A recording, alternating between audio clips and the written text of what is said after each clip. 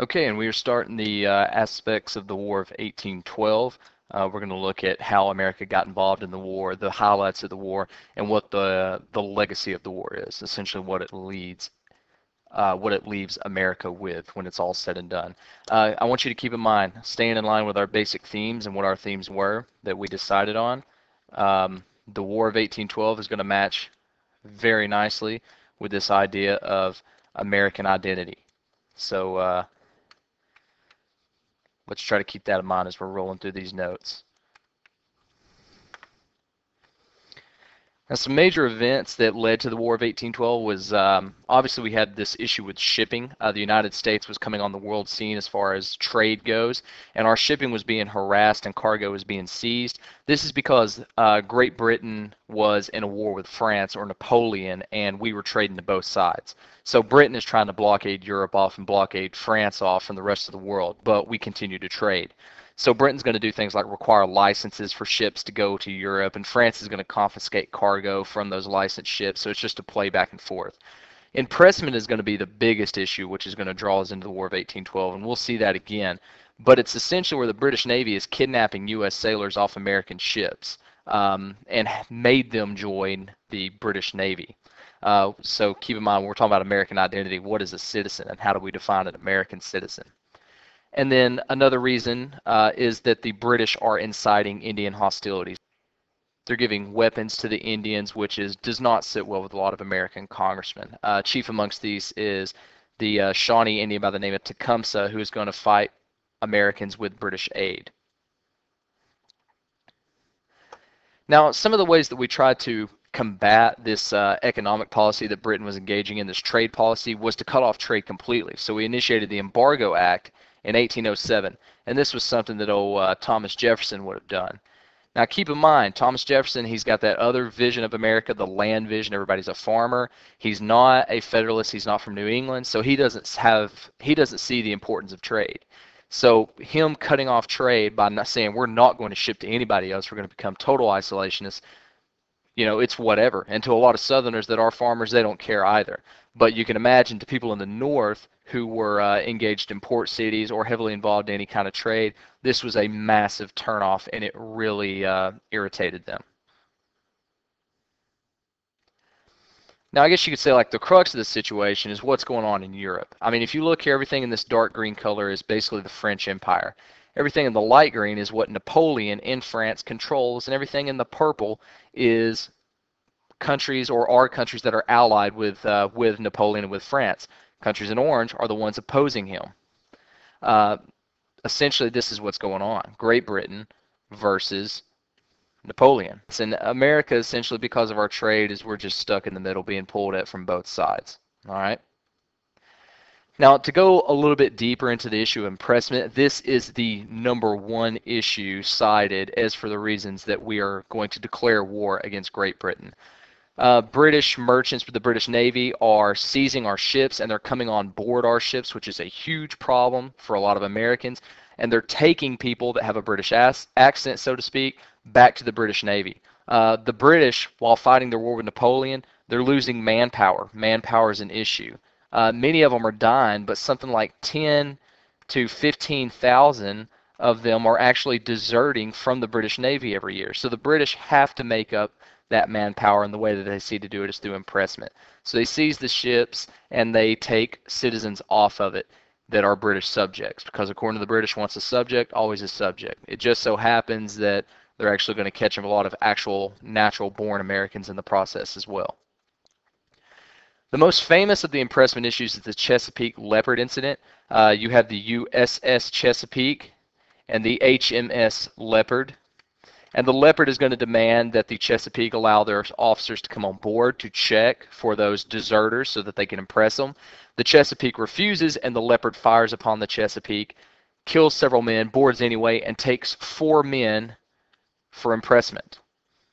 Now, although this just seems like another case of impressment, the reason this specific event is special is because it happens very, very close to the American shoreline. It's like watching it on TV for a lot of Americans. It's up close and personal. They can see it. Once more, the Leopard, and by connection the British, have attacked us in our own waters. And that's basically an act of war. that warrants some type of response. So you can see this is kind of a pivotal encounter here, and it kind of gives a big symbolic representation of impressment overall. Now, after 2 terms as president, Thomas Jefferson, is going to step down, and basically his right-hand man in politics, James Madison, is going to come into office. He's going to be elected overwhelmingly. He had experience before as Jefferson's Secretary of State. He was an author of 30 of the 81 Federalist Papers, including these 2 specific. He's considered the most important contributor to the Constitution, and he's one of the shortest presidents, standing at about 5'4". They used to refer to him as Little Jimmy or the Pygmy. However, believe me, for what Madison lacks in height, he gains in intelligence. Now, Madison's also going to go towards a certain course of action. Keep in mind, Madison's got that same view of America as Jefferson does, and he's going to engage in sidestepping trade as well and trying to pressure France and England into getting along with us by cutting off our trade. He institutes the Non-Intercourse Act, which forbids trade with France and Britain. However, the difference between this one and the Embargo Act is that there was a clause that said when, okay, big emphasis on when either France or Britain lifted the restrictions, then we would renew trade with them. So the outlet was always open. Also in the South, you have the inclusion of the war hawks, people such as John C. Calhoun, who's going to be pretty important later for us when we talk about nullification. But they are calling for war. Keep in mind who these congressmen are and what their political alliance is. Most of them are Republicans at this time, or Democratic Republicans, if you prefer to call them that. They don't ally with the Federalist and British friend idea. They don't hold those sympathies towards the British dear to them like a lot of the Federalists did. It's a political faction. It's political division that's going on in America, which is why you have one party promoting this concept of war and another party not. Now, on the frontier up around the what you would call Indiana, at the time, this is pretty much just Indian territory. And 2 famous Indians that are up there at the time is Tecumseh and Tenskwatawa. And yes, they are related. Tecumseh is a Shawnee war chief who was trying to unite the tribes to resist American expansion, because Manifest Destiny, even though the term has not started yet, or even though the term has not been created yet, it's essentially already started. Americans are expanding. Now, his brother, the prophet Tenskwatawa, is also a pretty influential individual for the Shawnee, not as influential as Tecumseh, but he's there nonetheless, and he's actually involved in one of the early battles. All right, but because these Indians are out there and they're allying, they have to face off against a pretty prominent American figure, William Henry Harrison, who I'll write his name down there. He is essentially the governor out here in the Indian Territory, and he's guiding along this American expansion. They're going to run into each other at the Battle of Tippecanoe. General William Henry Harrison is going to run into Tenskwatawa. Tecumseh was actually out recruiting more Indians to join up in this Indian Confederation to resist the white man. So Tenskwatawa is left in charge. Tenskwatawa actually attacks Harrison as he's getting there. Harrison's men are going to kind of take the day, and they're going to burn Prophetstown, their goal, what they were trying to take that Indian neighborhood. They're going to burn Prophetstown to the ground. But they discovered that these Indians that they had been facing, these Shawnee, were using British weapons. So it would appear that the British were actually actively trying to incite Indians to fight on the frontier. Now, it's at this point, and because of the Chesapeake Leopard, and because of the issues of impressment, that America is going to see that the right thing to do is to declare war. Now, there are some benefits of America going to war at this time. Like, to settle war would be to reopen trade. Once it's all said and done, trade can reopen. You've also got this aspect of national pride. People are tired of being harassed, and they're tired of being impressed, which is one of the other issues, one of the benefits of going to war, because impressment of sailors was starting to infringe on our natural rights, and that's how a lot of Americans saw this. A lot of Americans saw this as continuing the revolution and making sure that England doesn't try to take it back. And then one of the other benefits is, of course, Canada. We can take Canada from the British and unite it and have a massive free American nation. But there are plenty of downsides to going to war as well. Not everyone in the U.S. wanted to go to war. Keep in mind, we've got Federalists pitted against Republicans. And our military is small because we have a huge emphasis on militia. A large military was counterproductive to a nation that was supposed to have liberty. So our army was always kept small. Our militia comprised most of our forces, but they did not like to fight outside of their own state borders. They had an allegiance to their state. Not only that, they were horrible soldiers, and they'd get together maybe once a month just to talk about things and go down to the tavern. Our Navy, as far as military goes, is quite small, only 22 ships. It's actually gunships, too, which are even smaller. They're not ship of the line. But we have a massive merchant fleet, huge merchant fleet, which you do need to take note of. Because one of the things America is going to do is actually use that merchant fleet to act sort of as pirates, and these guys are going to raid the British coastline. Britain, however, at this time is a world superpower, and they could defeat us. They've got the biggest military navy in the world, and they have trained professional soldiers. We could lose territory. We could lose territory that we gained in the Treaty of Paris in the Revolution or the Louisiana Purchase. Another thing we could lose is our independence. So we don't need to lose sight of that. On June of 1812, Madison is going to ask Congress for a declaration of war. The vote is going to be split along regional lines, north and south, and I guess you could also argue amongst political lines as well. Keep in mind, the Federalists in the north, they don't want to lose that trade with Britain.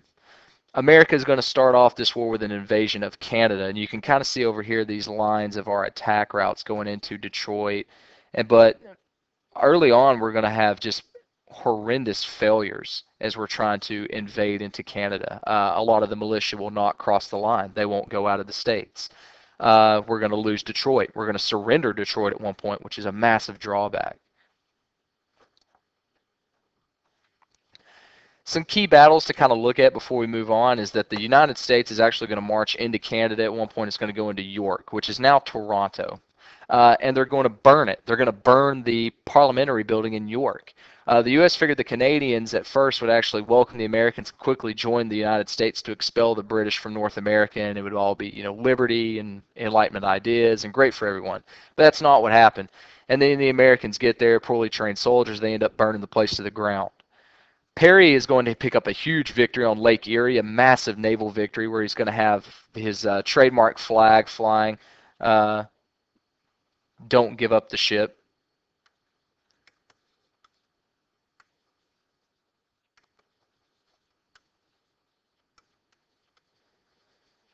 Which I've actually got a copy of that flag, and we're going to see in class, so that ought to be pretty interesting. And Britain, some of the stuff that they're going to do is they're actually going to blockade the eastern seaboard to prevent shipping from leaving. It's going to make the war very unpopular in the Northeast. And remember what is in the Northeast and who is involved in that shipping. For the most part, it's Federalists, which kind of goes back into some of those notions of American individualism, because it's going to be Federalists that row rowboats out to the British blockade and sell them goods to make money. And here's a more extensive map of the northern campaigns. Harrison is actually going to start to really give people a what for. Here's the Battle of Lake Erie right here in this area. Perry's going to pick up a huge victory right here. And coinciding with that huge victory, Harrison, William Henry Harrison, who defeats the Shawnee, is going to push hard into Canada. And he's actually going to have a huge significant battle at the Battle of the Thames right in this area here. Now, in August of 1814, the British are actually going to invade. The Napoleonic Wars, for the most part, are over, which means they can focus resources towards America.